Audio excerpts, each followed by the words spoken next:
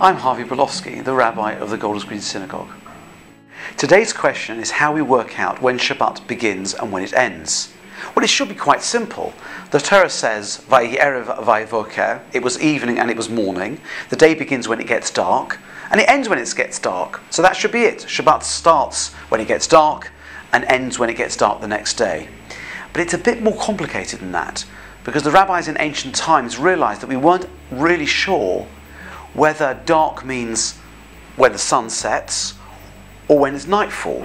So we accommodate both, and that's why, certainly in the UK, Shabbat lasts for around 25 hours.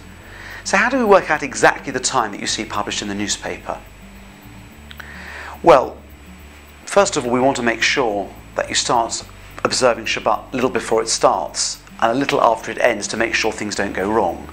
But beyond that, there is a mitzvah of Tosefet Shabbat, of adding to the Shabbat from the weekday. Shabbat should be so exciting and so engaging that we want to add a little more. We want it to start early and finish late.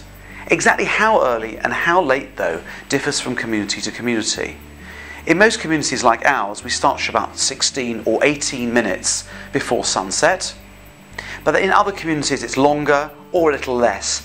And in Yerushalayim, a whole 40 minutes before sunset is the time at which Shabbat begins. What about when it ends?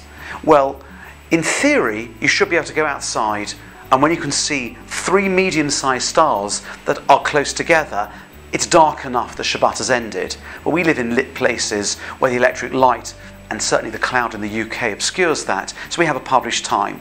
It's a few minutes after nightfall.